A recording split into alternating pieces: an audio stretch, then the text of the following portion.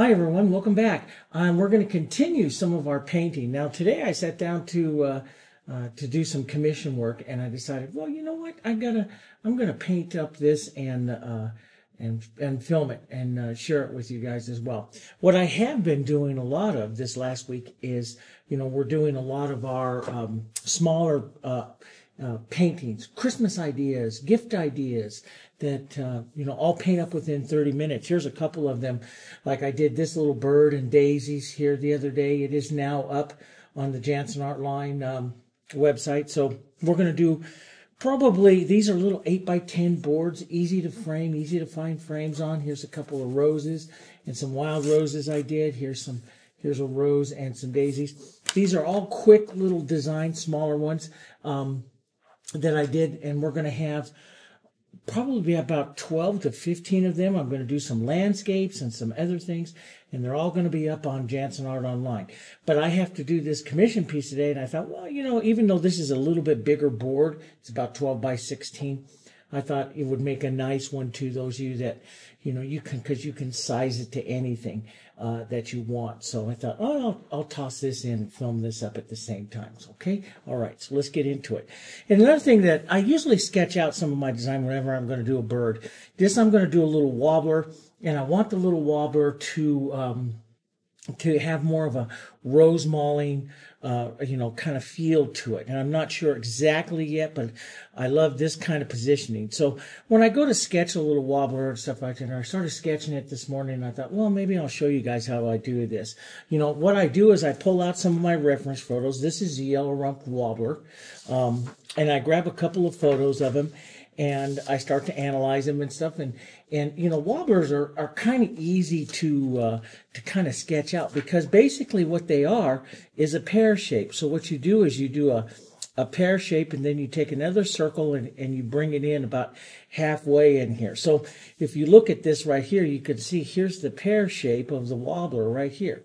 So basically that one here is you draw kind of a pear shape up and around and sketch this little head right in there like that.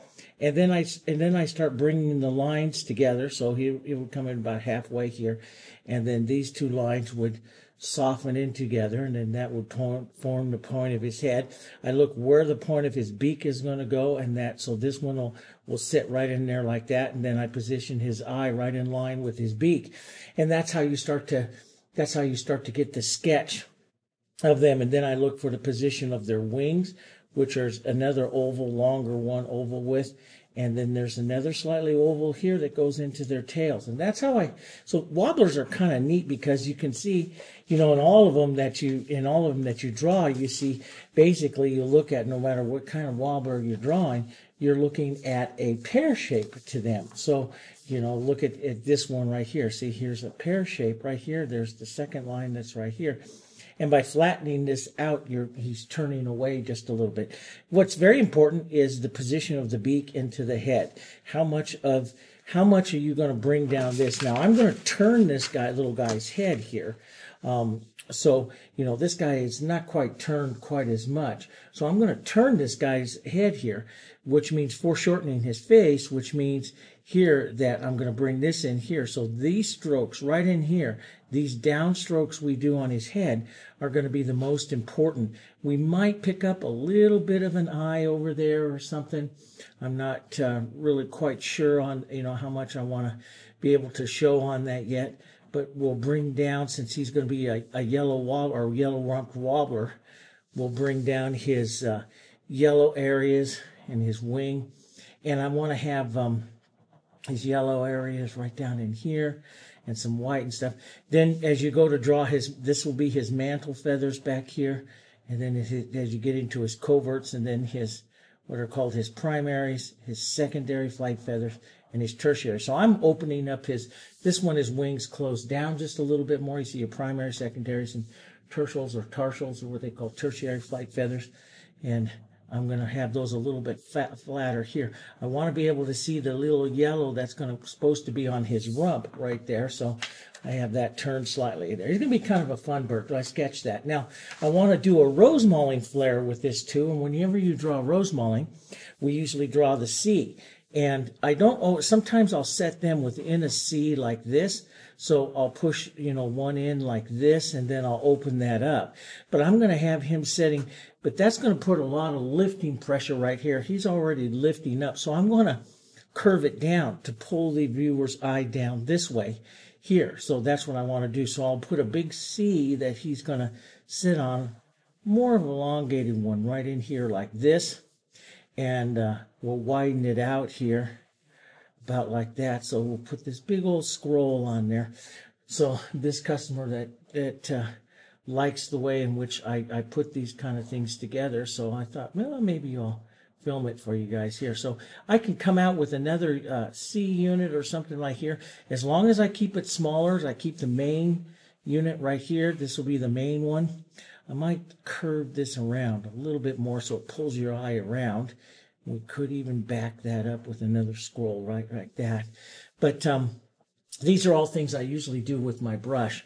But a little C over here would be kind of nice. Maybe just, I want to do it contemporary, so I'm going to move color throughout the whole background here. And then this will give me place. This customer wants my casual roses, that go into the rose mauling that I do more of a rose into it. So I'll maybe do one. Maybe we'll turn this one down, and this, so wherever I put the center, that's those two are lined up too much. So maybe this one over this way, and this one will go let ahead and go back and be a lifting one here, and we'll just put some more colors out like that. So. And I'll keep it light, I keep it airy, I keep the ability for me to, we might come out with a little bit of something right out here, just like that. That forms the wonderful S that I do love to design on. There's a lot to design. I have online courses that are, 50, 60 hours of just design and different things, drawing big furniture pieces, everything from drawing flowers and designing with animals and, how to draw landscapes, how to do all that kind of stuff, doing it by weight, by design interests and edges and stuff like that. So there's a lot of different philosophies on it. And, I call it all theory because there's nothing that's really a fact. I do have some things that are fact, but it's a lot of theory. But anyway, so I'll start out with that. And I don't want to do too much more than that, because if I give myself too many structured lines, then my creativity tends to go down as I start to fill in those lines, so I don't really do that. Color-wise today, I'm painting pure acrylic. So I just took my colors, just like the ones I had here, and I just squirted them all out. Right here, this is Hansa yellow, dark light yellow, yellow oxide, naphtha red light, burnt sienna, pine green, phthalo blue, quinacridone violet, red violet, and then a big old dollop just off camera here, a big old dollop of white that I have. Now, I go through so much, these little tubes. I buy little tubes. Normally I use jars, but I want to show you something. This, just because I do so much painting, this is a gigantic container of white, of titanium white. I do a tremendous amount of painting. A container of titanium white like this will last me 2, maybe 3 weeks. 3 weeks on the outside. That's how many paintings and stuff I do. I do 400 to 500 paintings. A year right now. This will be painting 430 of the year. So I do a lot of those kinds of paintings. So if you're an artist, professional artist, something that does a lot of painting, you can get the heritage in bulk too, which is a lot cheaper than buying it always in the tubes. All right. So brush wise, of course, I have my favorite Fusion flats. I've used some small ones here. The number 4 round when painting the bird, number 4 flat, or number 2 flat. Mostly a number 4 flat. I put out the 2 just because. And then I love an older brush, especially this is an older number 10. You can see it doesn't hold its chisel as well as some of the other ones and stuff. I love that for scrolling and stuff. Never throw your brushes away. There's always more techniques. But I have some other sizes out here in case I need to use it. And I do have my filberts up there in case I want to use that. Okay, so one of the first things that I'll probably do here is add some interest to the background. Add some of this movement. What that does is that immediately starts to lighten you up and get you flowing in with the color. So you just kind of push some stuff around. And it's nothing that you can't change, all right? So I'm going to paint. I have a little cap of extender out here in case I need it. But mostly I like to paint acrylic. And so I'm just going to use some water. And I have a big old stack, big stack of paper towels here because I love to wipe my brush all the time with my paper towel. And I have a huge stack of them. So let's start first with moving some color through. First, he's got some yellow in him, right? So we're going to key off of yellow, like we might have yellow roses in here or something like that. But yellow will be one of our key colors because he's got that, and we want to be able to carry that yellow color through. So I consider yellow a common color now throughout the painting. It's something I'm going to carry. So the background that I have here is the premixed color medium white and light gray 1:1. So I just take medium white and light gray, mix it 1:1. If you don't have those, you can just take some white, a touch of yellow oxide, and any kind of gray color or black to darken it down, okay? So if you don't even have black, you could take a little blue and burnt sienna, yellow oxide, and white, but leave it slightly on the yellow side. But let's take a real soft kind of yellow here, white and some yellow oxide here, and just about the value of what we have here. Now, it will dry darker. Let's take a look. See, that's kind of pretty. Just a touch light. Let's grab just a touch more yellow oxide and a touch of water here. Yeah, that's better. And let's just kind of push this through the background and I'll use my paper towel. That'll just kind of break up our whole feeling of our background color. And when I'm painting scrolls and stuff, I like movement. And, sometimes I do this with blues and other colors and everything. We're not going to do, I don't think I'll have blue today. I might, I never close my mind to anything. But I just don't think I'll have it today. But let's drop this down just a bit and push a few little touches of that around. Because so I'm just going to push some different colors into the background. So yellow's our key color now in our painting because of this wobbler. We want to make sure it carries. And immediately this is going to carry that yellow, right around everywhere. Now, let's also take, let's make, we have, one of my favorite colors is pine green and the, burnt sienna, and then I'm going to lighten this up again here. In other words, make another soft, kind of greenish color maybe. Warmer kind of greenish color. A lot of water into this here. And I'm going to push this around also as well. Just kind of carry this through. This is just some movement. Now, I'll soften some of this.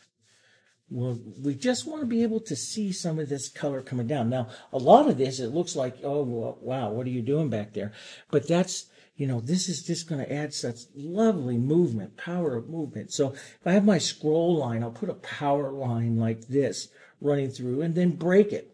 The Dutch called it St. Andrew's Cross whenever they went this way, and that put in a subtle center of interest in something like that. So I like to do that kind of thing, and I'll splash a little bit of this around, and maybe it's back, it's just background movement. That's all I want. So you see some yellow, some of the greens, and that's pretty nice. Now, let's pick out another color, a color that we would want to have into our roses and stuff, which is usually some of my quinacridone violet here. I love that color. I'll just tone it down here with some of the greens, and we'll add a little bit of white here.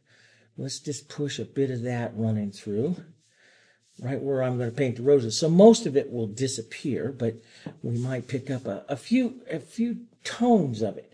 You can just barely see that tone here, and so you just pick up a little bit of that moving through. This makes it, I know it looks kind of crazy, but this just gives you some beautiful, beautiful color, in the painting here.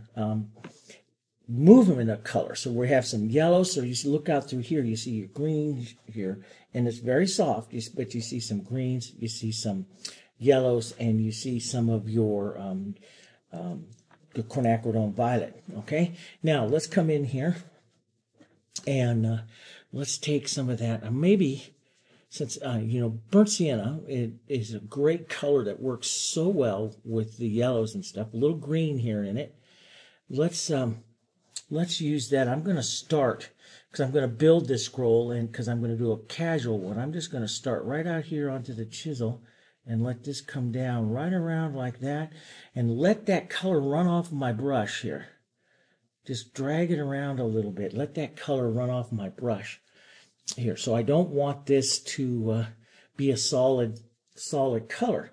So let's come in right in here, and we'll start out like that, and we'll pull this right down into there, let that fade away.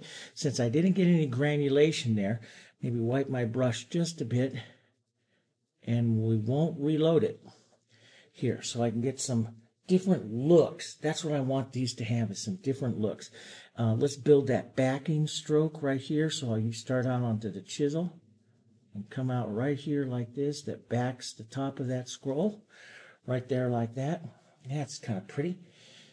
Now I'll finish off down here, because I've jointed it in when I put this the little segment here. It's called an acanthus leaf, and so I'll start right up into that, and I'll put the tail of the scroll on down here like this with a couple of strokes. I like it to granulate out, and so do a lot of my customers and my students. That granulation just adds a lot of interest. Now let's work on this acanthus leaf that's right here. And I'm putting this on because the scroll controls so much of the movement, the power of the movement of this particular design and painting here. Well, they do. That's why they have been, you know, so popular in history. They control so much movement and power. Now, I like that. I like that movement. I'm just going to soften that just a bit with my finger, because just a few too many streaks right there. But I do love that skipping that's there. And people always are like, you know, how do you get that? Well, you just don't use too much. You don't use a lot of paint and in your brush, and you make sure that the surface that you're doing here. So I don't have any sealer. I don't have anything in my surface. So my surface is what we call matte. And so the brush, what it's doing is that matte surface is grabbing all the moisture out of my brush. And so the longer stroke you run, the more matte it is, and it starts to granulate out like that because the surface. Now, if you make your surface too slick or too hard, you add sealer to it, or you make it too hard, then when you drop, that moisture stays in your brush, and you got a perfect stroke all the way around. So what really controls that whole look is really the surface, surface tension of your board. All right, let's go in and let's start painting a little bird here. And let's start out with like a number 6 here, just to start blocking in some of the colors, some of the areas of color. I'll start out first with some, and you can just take your paper towel here and just with a little water and just run it right through your palette here, so you can clean up a little bit, so you have yourself some more room here, so we won't we can stay under the camera so you guys can see what I'm doing. Okay, let's take our number 6 here. I'm going to start out with yellow oxide, the darker, more toned of it, and I'll use that basically for some blocking in. He's a yellow rump robber. He's going to have some yellow right under there. He has a little yellow on his top knot right up here, and I start out with the yellow oxide because it's not the brightest of all the yellows. It has a nice opaquing quality to it as well, so it can help. See how I can take out some of my design lines there? So we don't forget this, let's put a little bit here onto his rump. I'll push it a bit so I get rid of some of the graphite right there from my drawing, and just go right over it. And a good acrylic like that will cover that up pretty heavy, see? So it gives that yellow and gets that right into that area there.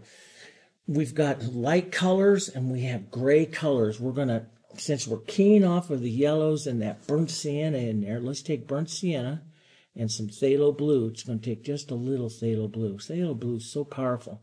This is going to, if we leave it slightly on the phthalo blue side, it'll make a blue-gray. But I like to use these two when making gray. Sometimes I use reds and greens, but I like these two when I'm making gray. Let's put a little red into that too. I like this when making the gray because I can vary the gray so much. So I can make it warmer with the burnt sienna side, cooler with the blue side here. The yellow-rumped warbler, especially the male, is a little bit cooler as far as the grays go. Let's start blocking in just a little bit here. Now, see what I do is I don't take big full strokes. I do shorter strokes here, but I'm contour following. In other words, I'm following the contour as I'm basing in here of the feathers that I'm going to be applying. So we'll follow here. We'll pull into his head here just a bit here, and you can push the edges of that. We have some dark that we're going to be setting in there for him. And then we'll bring the light in. We've got to start thinking about our light. Let's bring the light in from the upper left. So we'll make his mantle here, his back feathers back here, a little bit lighter. We'll use some of that light maybe out on here on some of his primaries. Just pull some in. We're just very quickly blocking in here. That's what we're doing. We'll pull in here onto his feathers here, a couple of tail feathers here, pulling in like that. And he has yellow and white down on his, back here on the base of his tail. So we'll lighten up a little bit more. And we'll start those in.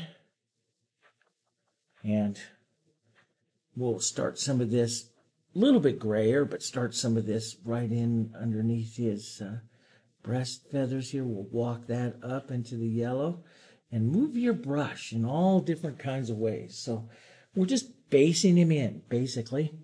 Getting what we call poster painting, what is called in some techniques, poster painting, block painting in before we move. But I don't like to leave harsh edges. I'd rather leave no color than a harsh edge on something. So, all right, so we'll pull down. This will eventually be a important area as because we've got to get the colors correct to turn his head there. So we'll pull that down like that. Okay, and then we'll look to that darker color there. We'll look to that darker color, and since I don't have black or anything, I've got to make one. So one of your greatest colors is your red violet and pine green. That's really a great color, and to work with here to darken down here. But I'll put a little burnt sienna in that as well. So red violet and pine green, those great dark colors, real dark colors. Those make that here. Here we go. And a little bit of blue and some burnt sienna and stuff that keeps that nice dark. This will be a little band of the dark that's going to pull right up here on him.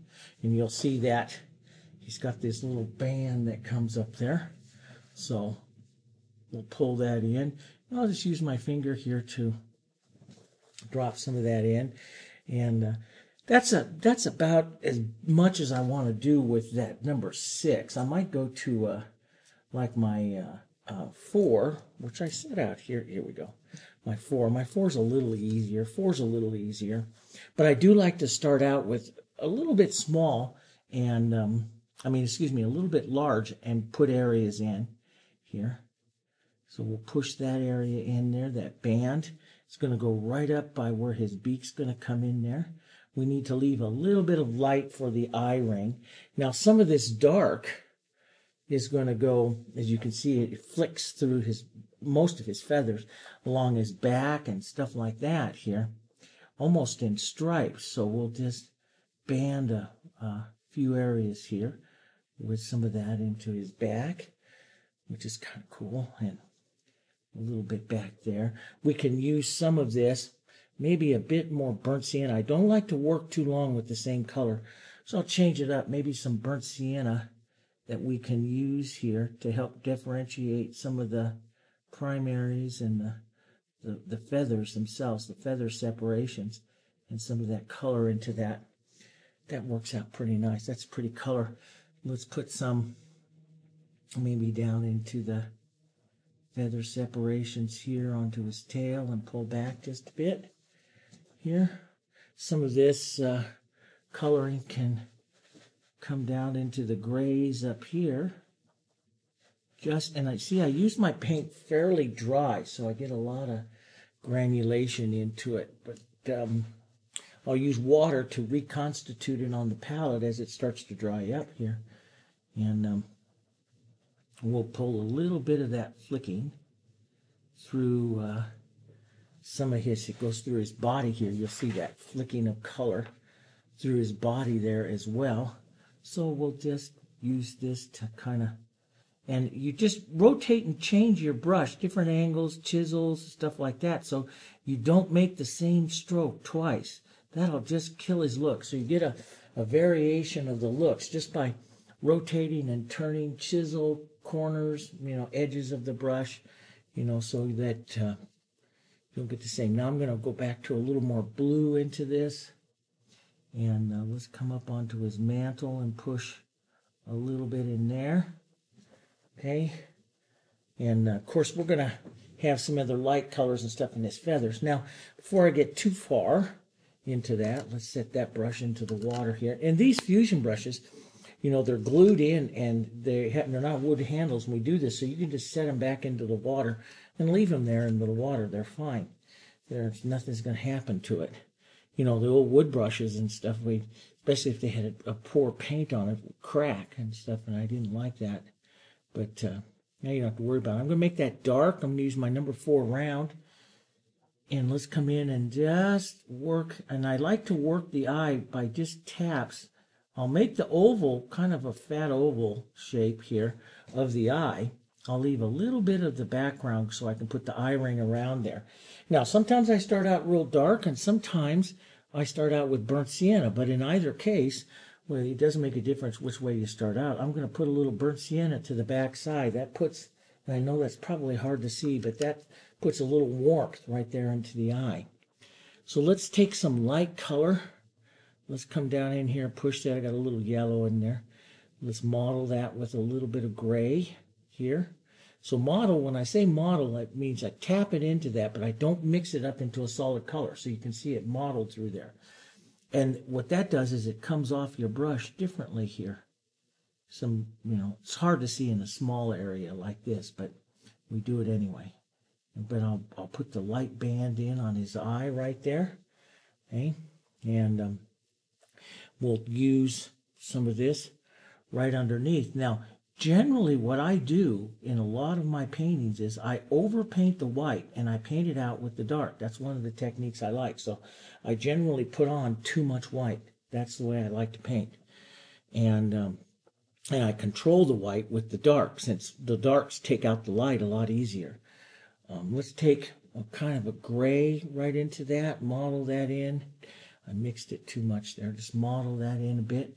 And let's start a little bit of the crossing of some of these tones here back. So I'll start to really break up the edges of the colors crossing over each other. And this is what makes a pretty bird, is when you go back and forth and back and forth. Let's pick up a little more light. Let's bring in a lighter stroke, smaller stroke, right in there into the front. And right up by that. Now we'll leave some shadow over there on that other side. That will help him round. Help his eye round over. Let's take some of that light, that pure white, and work that right around, maybe a touch or two around the eye. Usually when I work the eye like this, I'll do it a couple of times. Back and forth with the eye and the eye ring and stuff to get the looks that I want. So I never try to get it the first time. And that back and forth just adds so much interest to it. Now, the Warbler itself here, let's take depends on the way his beak hits the light. Sometimes you see it slightly lighter underneath. Sometimes it's a real dark beak, but actually it's just a touch lighter underneath. So I'll start out with a dark. I'm going to come in. This is where we want the center line of this face. So his beak comes in right to here, and I'll pull that right out to here, a darker color. And for interest on it, I will put instead of having just one big dark beak, I'm going to lighten it up. I like that. Sometimes even if you don't see it in a reference photo or something, like you don't see it here because of the way his face is turned, but I'll go ahead and add that in anyway, just because to me it's a little prettier if it has slightly different color onto the underside of the beak. So we'll push that in there like that, and make sure you draw that into his face a ways, because that's, it needs that. And that's easy to do with the light. You can draw that in just a little bit there. Now maybe a touch of a lighter gray or so as a shine up here on the top beak. And again, what I do is I put on too much, and then what I do is come back in with the dark and then paint out what I don't need or what I don't like. So I'll leave a little shine right up there like that. Let's take just a touch of this light, and we'll push this right around to the back side of that beak. I need to build a little bit better of a line of that coming into the face. And since it's quite dark, his beak and stuff is quite dark, he does have the small feathers up and around his face up here. And we'll just make those with the tip of the brush, tapping this around and around like that. And you can hear the dog whining back here. That's whenever she scratches herself. This is my son's dog, his lab. Whenever she scratches herself, she's always whines as she's scratching herself. I always think that's funny. So that's my son's lab, and we have Martha and I have her sister, and her sister doesn't do it. They're so totally separate from each other. But let's take a little dark and let's tap in. So what I'll do is I'll go back and forth between some of these a couple of times, and reset that light and stuff onto the beak. So a couple of times. I never, whenever I'm painting and stuff like this, especially if I'm doing commission work, I want this to be a little bit better. I generally take my time several times, back and forth and stuff into it. So that works really well. I'll take a little blue, a little green, and a little bit of red to tone it down, slightly different color. Paint into some of that dark color there. Leave a bit of the light right around the band there, the light band of that. We still got to do all the feathering and stuff on this bird, so long ways to go. Matter of fact, let's put some medium gray feathers in. We'll grab some of that, and we'll put some medium gray feathers. Now, sometimes I'll poke in a little bit of extender, just to keep my pile wet here so I can change the color. I don't use it for blending because I'm not a blender. I use it just so I keep the color wet for just a bit onto the palette here. And so I'll use that gray. And let's get back in here with some other gray here and work a slightly different gray. So I use the tip and pull down. That's how I like to feather. So I'll pull some of this up into that darker band up there. We might have a bit of it, a little bit darker here. A bit of it coming up into here for some modeling here. Modeling that dark in there, that makes it kind of nice here. We're going to be putting some heavier textures as well because I like those. I think that just adds so much, but I like the point of this. If I'm going to feather, I like the point of this this brush, the number 4. I like it whenever I do what I call painterly birds. Painterly, like in some of the books I do, they're painterly. In other words, they don't have a lot of real light detailing, feathers. They're put on with a movement more than anything else. That's why I use my 2 or my 4 flat, and I just absolutely love those. painting those types of feathers. And I'll show you. I paint those several different ways. But let's take a little bit of light. Let's take my number 4, and we'll push in some light to the ends of these coverts here, of these feathers right here like this, and maybe draw some of this up here. So and I'll let some of this, in other words, instead of doing perfect edges, I won't do perfect edges here at all. Let's take some of this, and the wing feathers are normally a little bit warmer, slightly different color. Let's just slide some of that through here. Get some of that softer color into that. But let's tap in, take a little bit of light. And I'm just going to work that in here, pulling out like this. These are more feathering strokes that I do, where I paint for the color and the movement more than having like an individual feather. It's more painterly, what I call painterly here. So let's take some dark here, some green and some red here, a little burnt sienna here, some of our kind of a darker color. And this is what I do when I do negative painting out on the feathers. I'll start out here like this, and I'll pull in right up next to the edge, leaving a little bit of the light, and I won't always reload my brush. And so I kind of always start in the area that I want the most detail, which is going to be in this center area.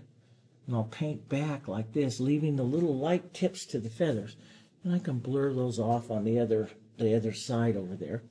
Because as they come back up here, there's a second set of kind of gray light ones here. Slightly different right up here. We'll just tap some of that in.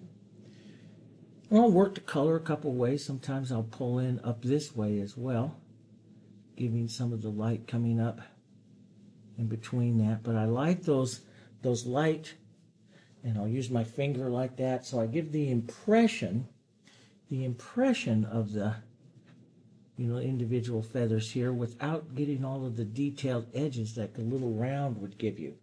It's a little different look. Let's put some right up through here. Right there. Separate that wing just a bit. And you have to decide, how much detail you're going to do on your little bird. This is going to be about the bird, yes, but there's a lot of flowers coming here. So we have to decide how much this is going to be about the bird. So I'll take some of that color, I'll travel it through a bit. Some of my other areas there, that's got a pretty good look on him right now. But what I mean by, really feathering him up instead of, I'll take, and one of the things I like is I'll take a big dollop of the heavier, thicker white here. I like my white to be really thick. And I'll pull down like that and leave a textured edge of that, just like that. And that's where I really, really like to get into the heaviness of it. Now that 4 is a little difficult to do that with, so I might go to my 2. Many lessons that you watch me do, I use one brush all the time through the whole painting of it. Maybe a 3/4 inch for the background and then an 8 or a 10 to paint flowers and stuff.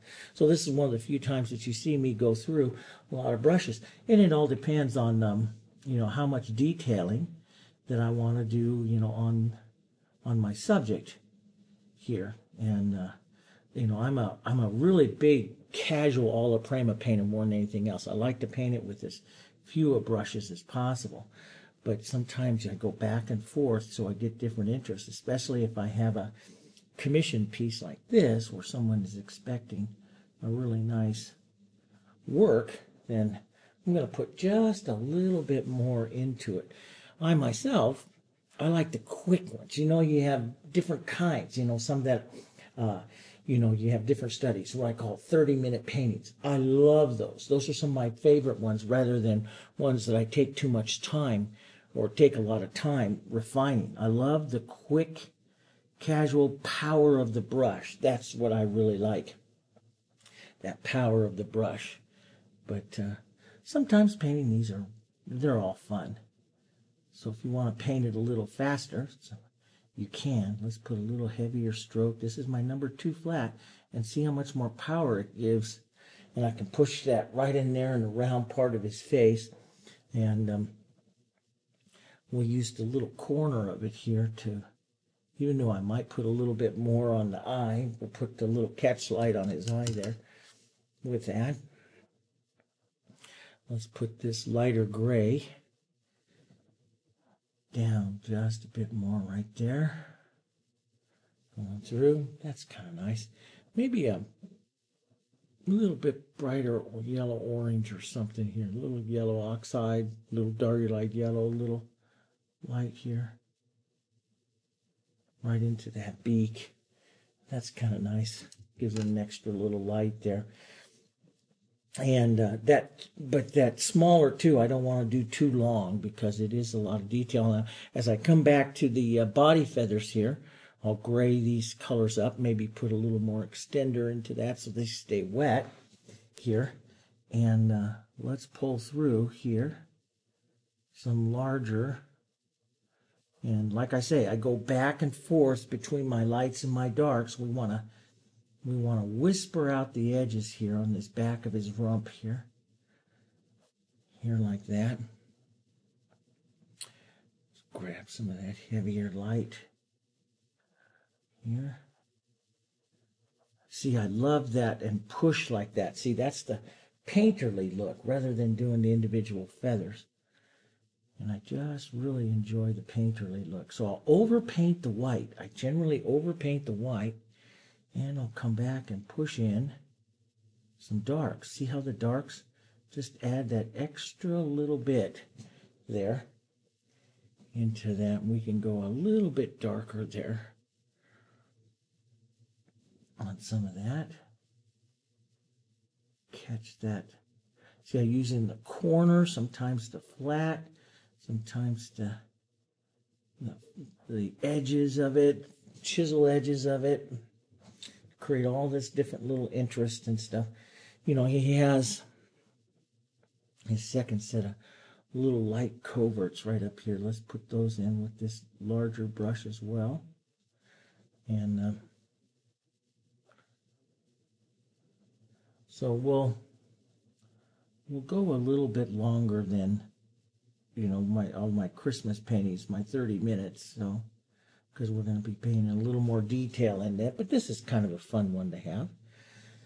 Those of you that want to paint this little yellow rump warbler up as a little gift and stuff is kind of fun. I love this time of year. We always love this time of year at the studio, and we love to do things and do all different kinds of paintings and stuff here. All right, let's get that Hansa.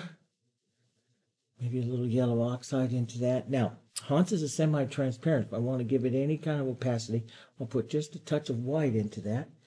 And let's pull through here. Right up into the lights, right up there, pull down this way. Now I got rid of a little bit too much of my yellow oxide. I want to leave just a touch of that showing like up underneath the wing here into the shadows and stuff, so you get this feeling of light and shadow. So I'll just pick up a little bit more, push that in. And likewise, it's very easy to control that yellow with the yellow oxide. The yellow oxide will take it out. It's opaque. Let's put a touch of that light back here. So he gets his carrying name, the yellow rump warbler. Let's put a little bit of yellow right up here. Just break the edge a bit so it looks a little feathery there. That's kind of cute. And he will have, if you see that, he gets a little bit of that flicking right up underneath there. So let's just add a bit of that. That's a little cool. I'm going to add a little burnt sienna to it. That's better. Let's put just a bit of that flicking in there. Right up there like that. And we'll go back and forth here. I'm going to go back down to my 2 and set some light feathers right up over that. Break that up just a bit. There, that's kind of nice. I really like to use really thick white. This is, my white that I use in those containers and stuff. I let it sit out for a little bit more than the other colors for a couple hours, so it gets really thick. And I like to use white thick in textures and highlights and stuff, because I can always thin it out. You can always add water to it and thin it out. You can add extender if you want, thin it out. But I really like it thick. So I put it out on the palette a little bit longer than some of my other colors and let it start drying up a bit. Let's pop up the gray on his wings in a few areas, just a little bit more here, and just a few of them here. And again, I can negative paint back. Don't use the same color. Here I have a little more burnt sienna. So if I don't use the same color, I'll get a different look to it, and that's what I like. Now, a lot of this back area, I'm just going to, let kind of go away, but I will want to have probably a little bit more feathering right up in here, because this is still kind of close in the design. So I'll just use some small light strokes there. Let's put a few of those light strokes out here by the edges. And if I need to, let's put just a little bit more of the flicking in there. Right in there like that. That's kind of nice. Okay, so we've got a good look to him right now. I want to take just a touch more of my the line that I really want to be clear, that is the most interest, is your highest contrast between two colors here is going to be your white against your dark. So the lower part of the eye ring right here up against the clear round part of that dark of his eye. So I really want that, really see how even that starts to clean up that line. So, one of the things that you get in details of your painting is, that stands out is the detail of the line. It's one of the most important things. So I will make sure that that line is crystal clear right there, just like that. And you can see that really crisps up that eye. Now you can do the same thing like on the point of his beak or something like that, but I like to leave, it. Now, do you clean up back through here or not? That's kind of your choice. I maybe bring a little more detail, maybe with our little number 2, reset a couple of the front light wing feathers here. That will really bring them forward. See that little bit of texture right there like that? How that brings that forward. How much you do is kind of up to you. I wouldn't get too wild and crazy. Maybe a little bit of the Hansa with some of that white right here to really pop up just a few strokes of that. Don't go everywhere with it. You'll flatten them out. But pops up a little bit of that light. You see go through his body there. Maybe just a little mark of that right up here. And a little tap. The little taps, little edges that gives like little shines, little sparks of interest is what I call it. Little sparks of interest that just make him kind of fun. And yeah, but I want to leave the majority back here. Just you see him, and he's a little bit painterly, and I want to make sure the color back here on the tail is a little bit darker. So I add some yellow oxide to that yellow. We'll push some of that in, right like that. Yeah, but it just a little bit more painterly there is great. Maybe let's take some more burnt sienna and our blue here, our darker kind of color. I'll add just a touch of extender just to keep this wet for a minute. Not to blend, because everything here is dry. So I'm not going to be blending. I'm just going to be keeping it wet. And I'll just pull up with that 2. See that? You can get like little feather looks with that 2 as well, right in there. Maybe a touch more burnt sienna. This is up in your front, so you want to use some different colors right in through here. So you get some beautiful coloring. And then we just let everything soften out and fade back as it goes back. So, you know, it's just, and back and forth a couple times. So pull the light back through there. And where the two override, you might get another color showing up in there, and that's great. Let's get a little more yellow oxide. Band right up underneath here. Increase that just a bit. That also helps separate the wing. One of the things that those of you who have painted a lot of birds with me know that one of my signatures and things that I like to do is I always like to pull a couple of light feathers up over the wing and into the body here that make a couple of little sparks of light here like this. Right across like this. And it's kind of like one of my little signatures of that. I always tell one of my little birds I love to do that. I don't always do it, but boy, the majority of the time I do it. I love it. Let's just add a bit of yellow right in there. I think that that's pretty good. He's a pretty nice little bird. Let's soften the back rump here. Take a little bit of this gray. Soften some of these marks right in here. Override that yellow a bit. And maybe bring the line of the tail up just a touch. Just a streak like that is all it needs, because you're way out of your center of interest. You don't need a lot of stuff going on there.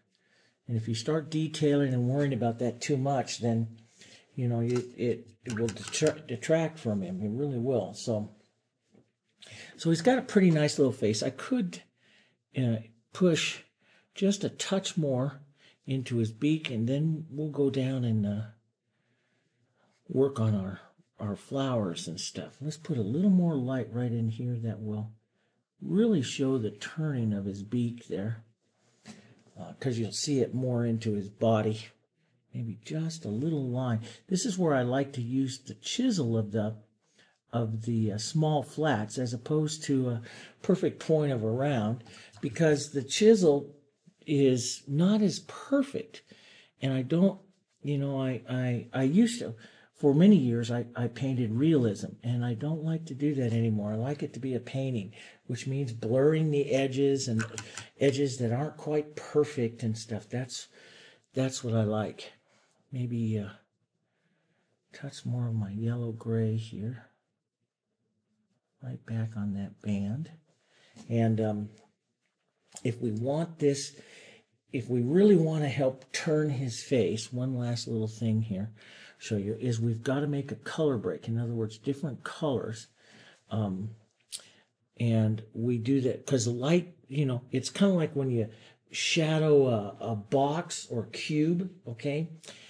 Each plane, because light doesn't go around in circles, each plane will be a slightly different color. So the light struck plane, the receding plane, and the shadow plane.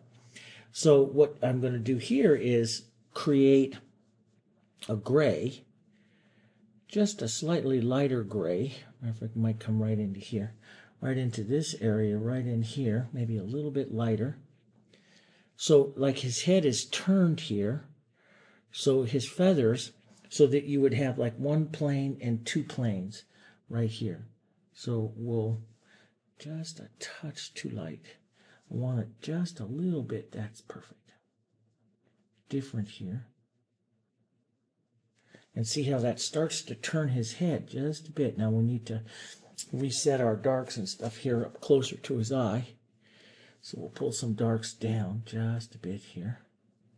Down like that. And in like that. But leaving that little bit of light here of this plane right here starts to turn his face just a touch. And that's what we need. So we break it, and you try to do it at like two different angles. So like this one's coming down, and you can see the more of an angle I pull this down here, and this one pulls up like that, that starts to turn his head. So whenever you're turning the features of a bird or something, you know, you look at different angles. So here I'll pull up slightly. There like that. So see you going down and then going up, and that's starting to turn his head. And let's pull some of this light let it fade off right there, that angle. There. There we go. Now that is, I like that, but it's just like a little bit too blended for me. So I'm just going to pull through just a bit. I don't like it blended. I like streaks. I like modeling. I like color. I like life to the stroke. There, a little bit better. Well, let's go down and paint that. So that gives a pretty good look to him. We can do some stuff to help him pop off or something like that if we want to. But actually, we should put one last little stroke. I keep saying that. Then one of the things. Let's grab my 2 here. Or so there's 4, 6. There it is, right there. Let's just grab that and put one more to break away from the background here. Let's get that light stroke. This helps his face break away from that background there. Just a bit. Now we leave that just a bit of gray there. Just like that. And that helps break his face. And that's pretty good.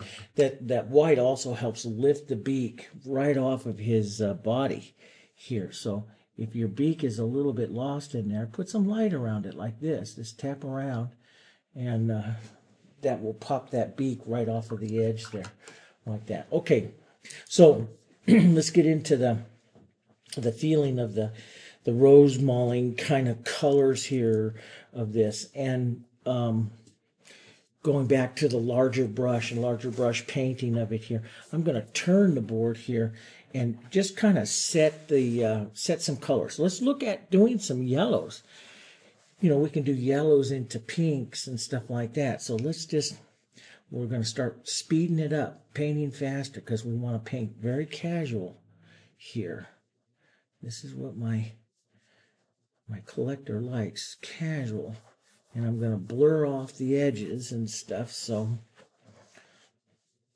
we'll pull some of this color down like this. Now, a beautiful color to use in conjunction with this is your burnt sienna and some of your quinacridone to cool it off a bit. Let's pull that through like that. Let's turn this one down. Slightly different than what my original sketch was, but this is what I do. I get into the painting of it and I start looking at them differently. The sketch is an idea. Don't ever let it control you as the artist, because you'll lose that. So many people ask me, you know, how do you get this casual and stuff?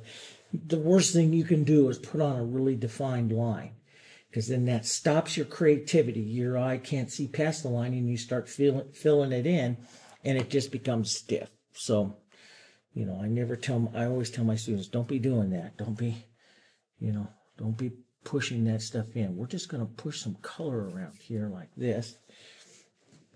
And maybe right out through here, we'll push some of these colors.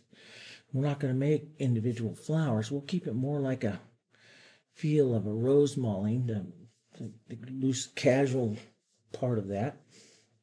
This would be great. So we'll push some of those colors around. We'll push some of this right around in there like that.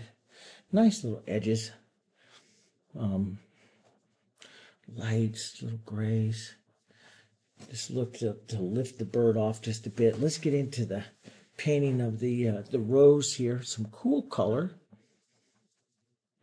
Let's splash around some cool color here. And a little bit cooler. Some quinacridone pinks kind of colors through here. And just a bit of that. I don't want to get too wild with that because it is.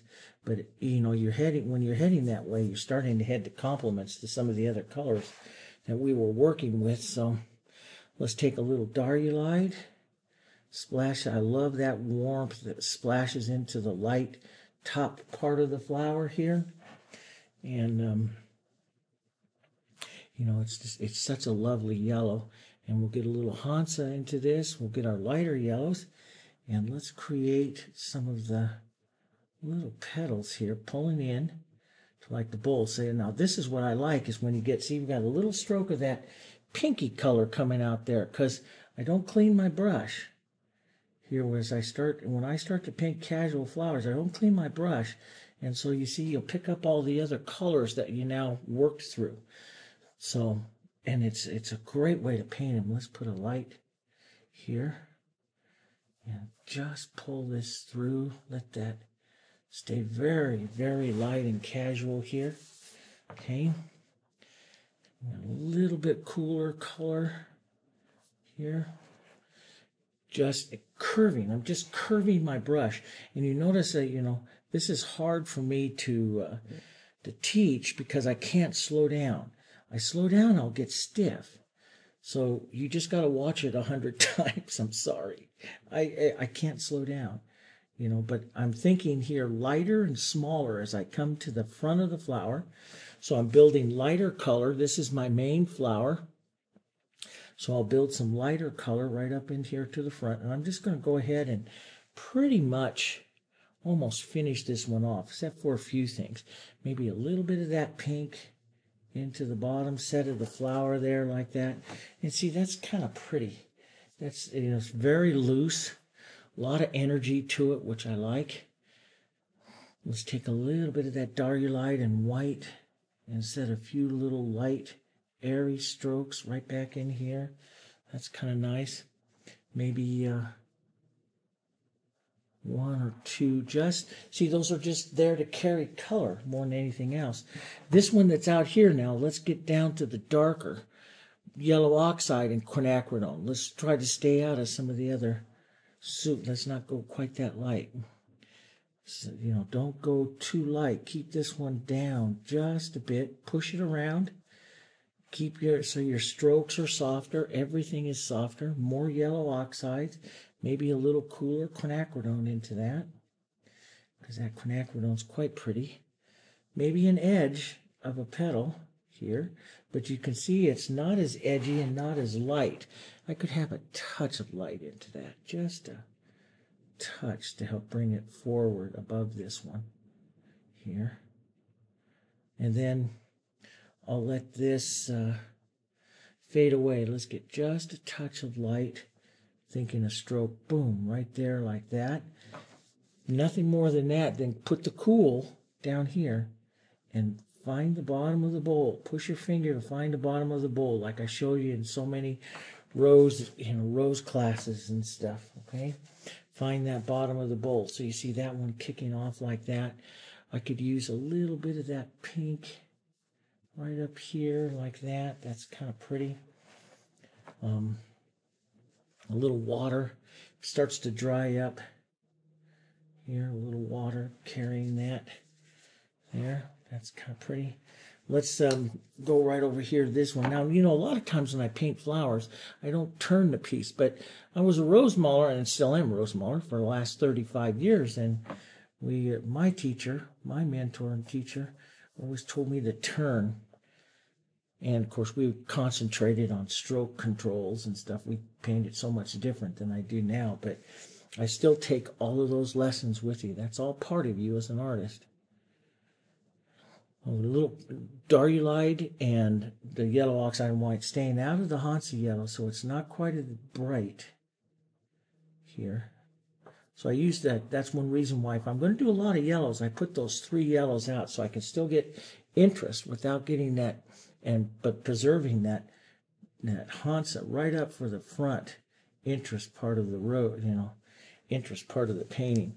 Let's take just a bit of that burnt sienna and quinacridone again here.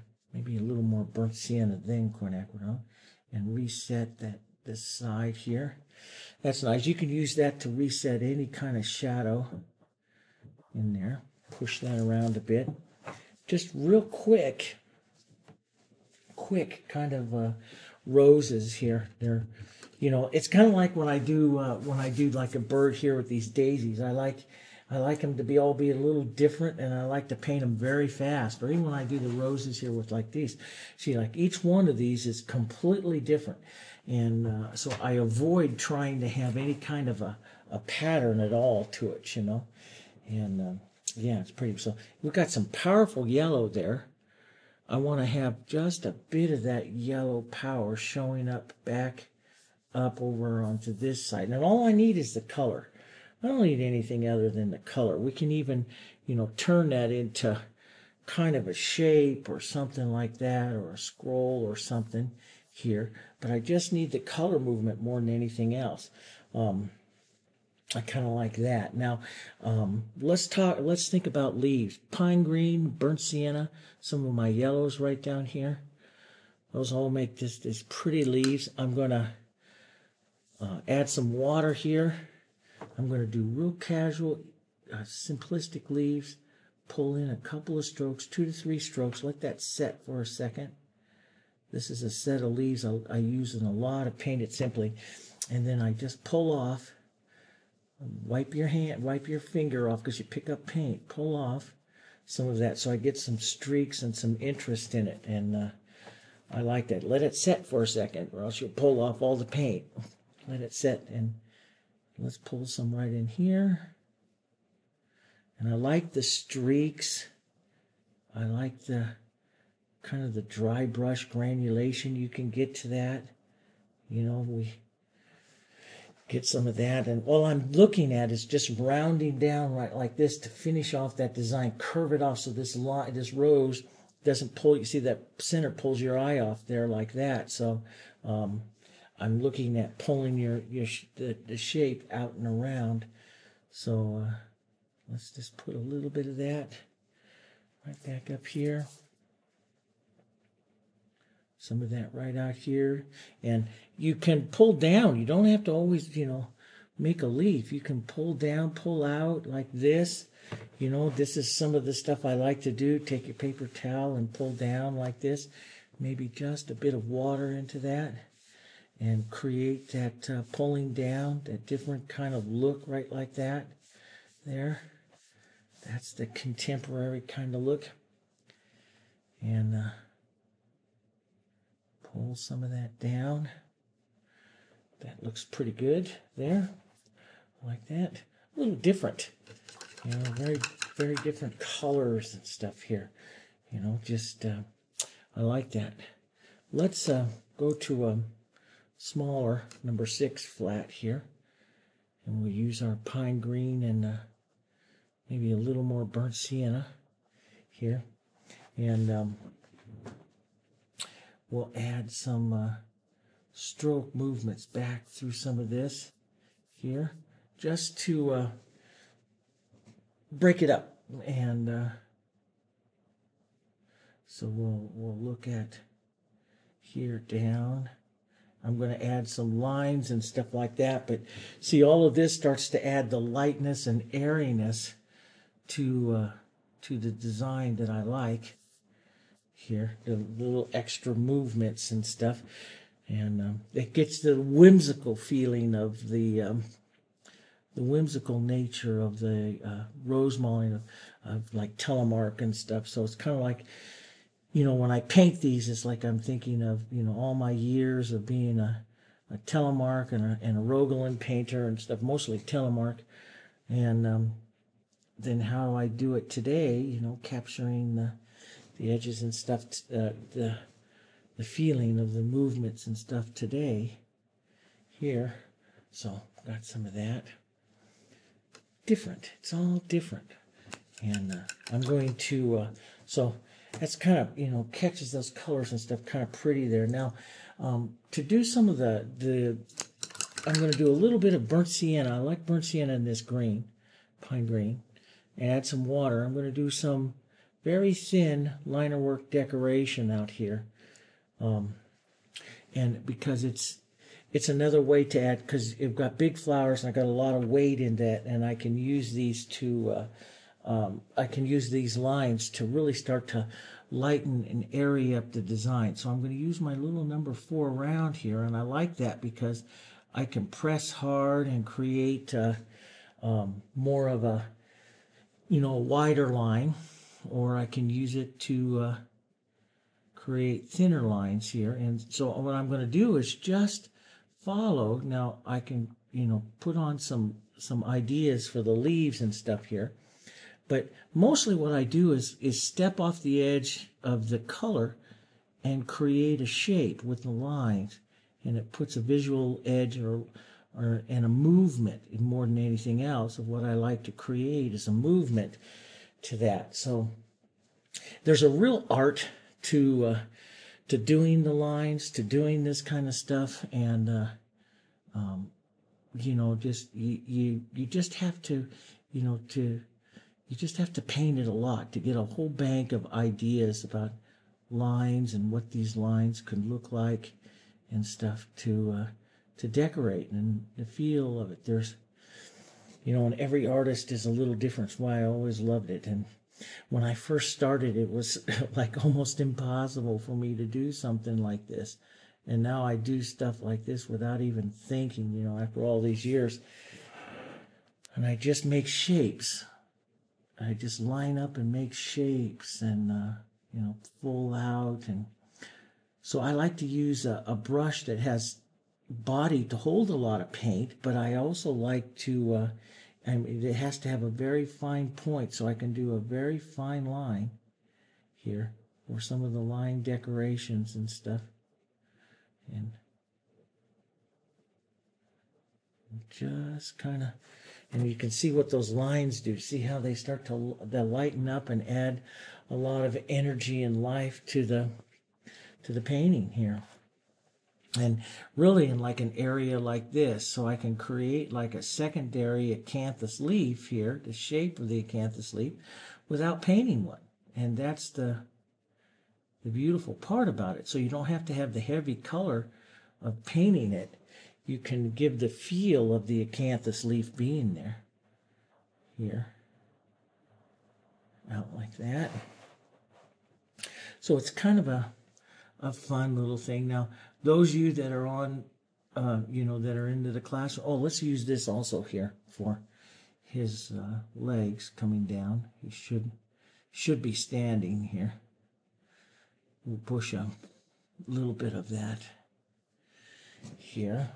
Excuse me, we'll make him into that. But now I have some other ones of this type of style that different kinds. I have a little wren, the little wren that I like. One of my favorite little bird subjects is a little wren. So, but I have a little wren done with this type of style and casual bit of painting. He's a lot of fun to paint, a lot of fun. But working the, you know, the lines. Let's, so you would imagine this coming out and around. We'll do a real thin broken line here. Just out into the background here.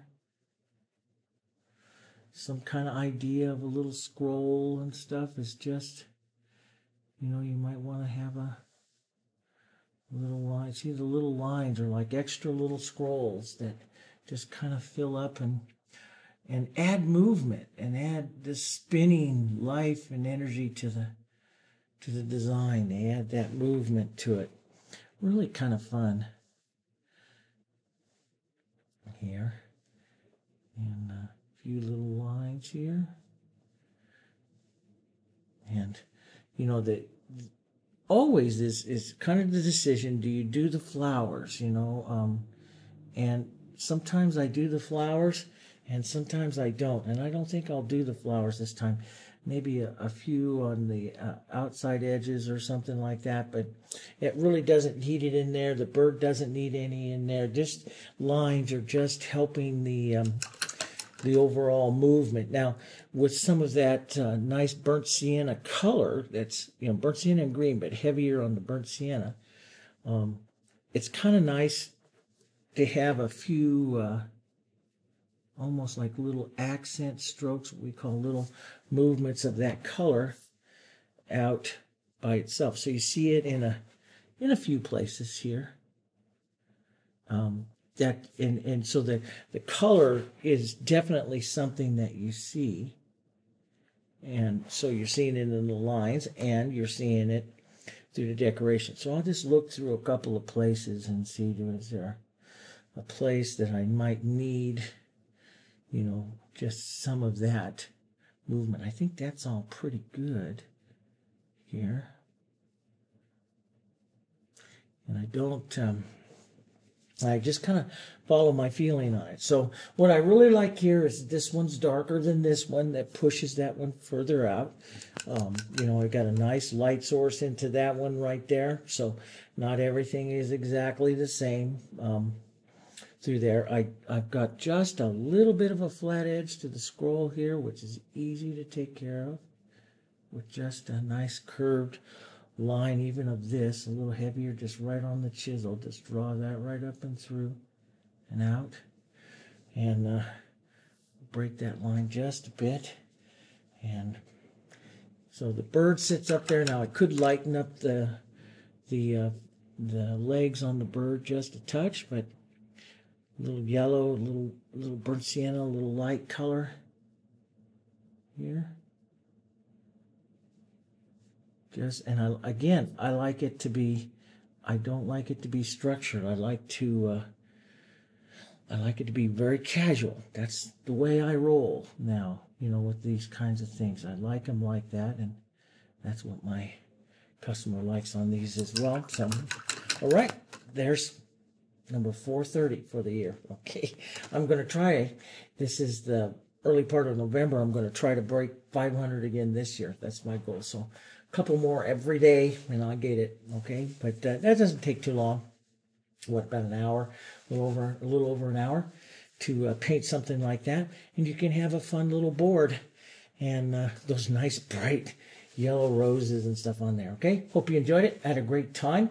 Look over to the Jansen Art Online. We have a whole bunch of these little things coming up, and with your membership into any class or Art Videos Direct or anything, you're going to get all of these paintings for free. So it's kind of nice. You look for them on the continuing education page. Okay, we'll have a lot more. Of course, you are if you're watching this kind of stuff. Okay, if you want to paint some more, and we'll paint them, and let's make this holiday season and Christmas. Let's make it all about painting. That's what I like. I like to give painted gifts. You know what? That's one of the things I was saying in one of the videos, that, you know, a lot of today, I always think, oh, you go out there and buy something, you go buy electronics or something like that. But the electronics, they're only good for a few years and they're gone. They're outdated and they're gone. But a painting, they'll keep their entire life. Some of them that I've given to friends and family and stuff, I go over to their house and they're still there, you know, which, you know, 20 years later, it's still there. There's a couple of them I'd like to replace, but they're still there. Anyway, it's a lot of fun. Hope to see you on some of the other classes. Okay, see you later.